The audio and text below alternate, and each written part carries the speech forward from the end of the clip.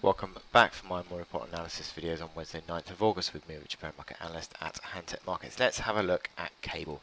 Cable has been dropping and it's now posted sort of three strong negative candles out the last four sessions.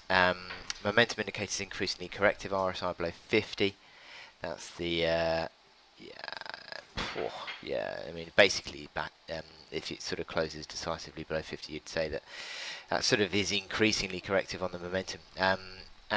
You've got the fact that, as I said, the sort of market down three bear candles after Tuesday's move, or sorry, after Monday's candle was sort of a little bit neutral. But the market is now back below and closed below the 30 big figures support. Psychological, yes, but also basis of support nonetheless. And 30 to 30.50 I've been taking as a bit of a pivot band really, and that is closed below that level. So that now becomes a basis of resistance, this pivot band. And it's interesting that yesterday 30.50 on a sort of a little near-term range basis became basis of resistance again. So 30.50 initially now is your basis of resistance. Interesting also that we're sort of back towards that the bottom of that little range that we had, and that comes in around 30.20.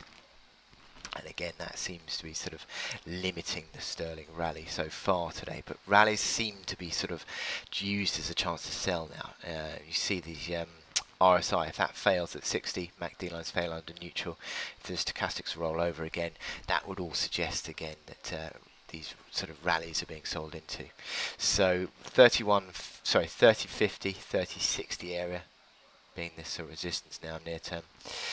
Up to 31.10, so another sort of lower high under sort of 31.10. I think that it really does put the pressure onto the downside. In terms of your correction. Initial support yesterday's low 29.50, but then you're looking at 29.30 from the 20th of July. And if you break below that, you're looking at 28.30, which is this reaction low.